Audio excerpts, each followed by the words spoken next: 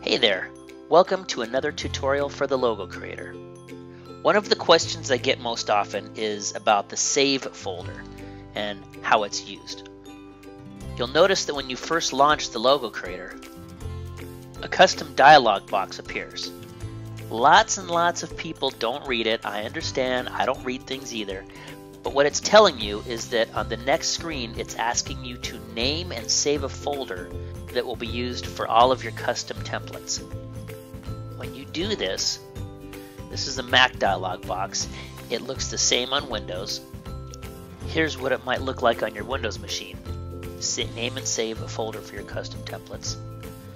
So basically what it's going to want you to do is create a folder. Name a folder right here.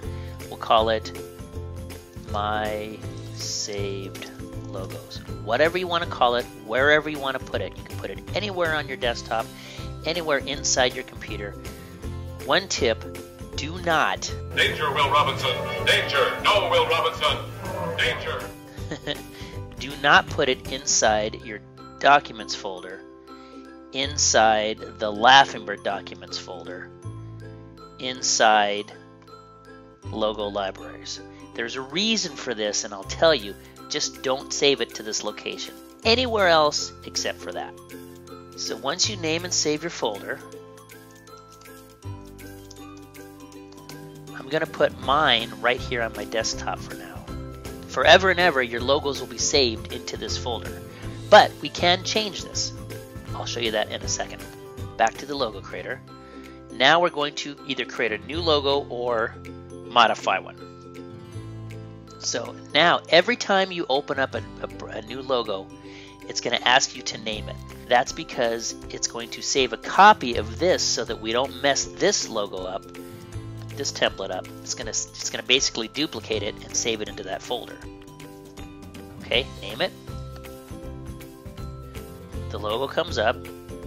We can do anything we want. We can modify things. All right, and then when you save it, actually, you don't even have to save it. It is automatically saved right now. It's done. You've saved it. So let's go back to select another template. Oops, I lost my logo. No, you didn't. It is right inside here. It has saved it. It's there. So the next time you go back into the Logo Creator, now you'll notice that a brand new menu item has appeared. My Saved Logos. If you click it, there's the logo. It's been saved automatically. So if you lose your work, if the program crashes, if you forget, come back later, the logo's there. Now, saving a logo is different than exporting it as an image. Just to make sure you understand that, when you want to create an image, you go to the File menu, Export as a PNG or JPEG, name it, and now here is the image that can't be modified in the Logo Creator, but it's an image. All right? This is what you're going to be using on your website or Facebook or whatever. Okay, now eventually this saved folder is going to fill up with more and more and more logos. And pretty soon you're going to have too many in this folder and you're going to go crazy because there's way too many logos. So you have a few options. If you look down below, you're going to see a small text item that says click a template to select, option click it to delete. Option clicking is on the Mac. Alt click to delete is on the Windows machine. So all you have to do is select it, but you're going to hold down the Alt key on Windows, Option key on Mac, and you can easily delete a template. Boom, it's gone. You can delete this one, delete it. So one by one you can delete the ones you don't want or mistakes or whatever. Okay, that's easy. Now I'm going to show you how to categorize these logos. To do this, all you need to do is go to the location and rename it. Anything you want.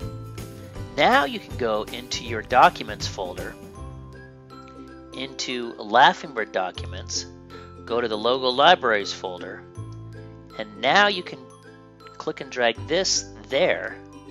And now the next time you launch the Logo Creator, because you renamed the original folder, the Logo Creator no longer knows where it is, so it's going to ask you to create another folder.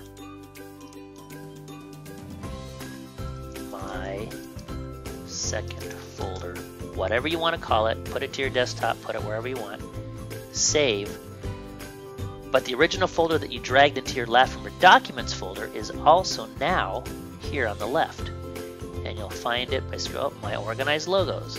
Boom, there it is. Here's all your saved logos. You can do this again and again and again with only blue logos, or all red logos, or logos with just female characters, or logos with just male characters. Pretty soon you'll have a whole bunch of logo templates here on the side. So there you go. That's how to categorize your logos, and why and how the logo creator will save your images automatically.